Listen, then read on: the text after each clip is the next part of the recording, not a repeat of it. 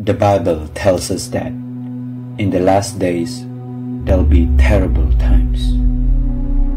People will be lovers of themselves and lovers of money.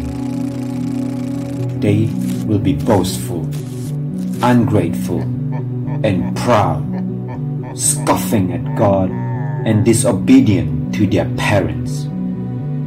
We are in dire need of spiritual restoration and healing. For God so loved the world that He sent His one and only Son, Jesus, as the ultimate sacrifice, to die for us on the cross.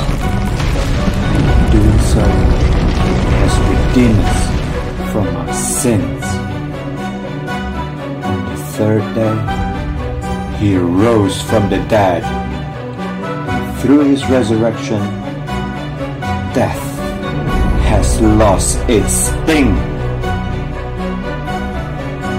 This is a message that all of us need to hear, the message of the power of the cross and the resurrection of Jesus Christ.